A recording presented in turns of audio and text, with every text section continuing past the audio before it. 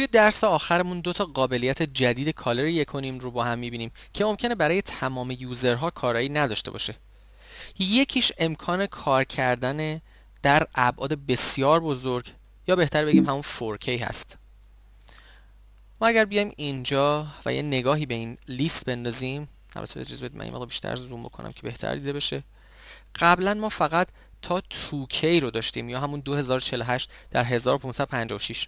اما برای کسانی که میخوان با دوربین رد و یا حالا فایل های بزرگتر کار بکنن که 4K هستن، این قابلیت اضافه شده و شما حالا میتونید توی کالر با فایل های 4K هم کار بکنید و اونها رو گرید بکنید.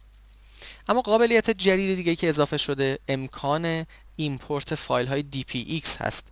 اگر شما خواستید میتونید از اینجا ایمپورت کلیپ رو بزنید و فایل های DPX رو که دارید وارد کالر بکنید.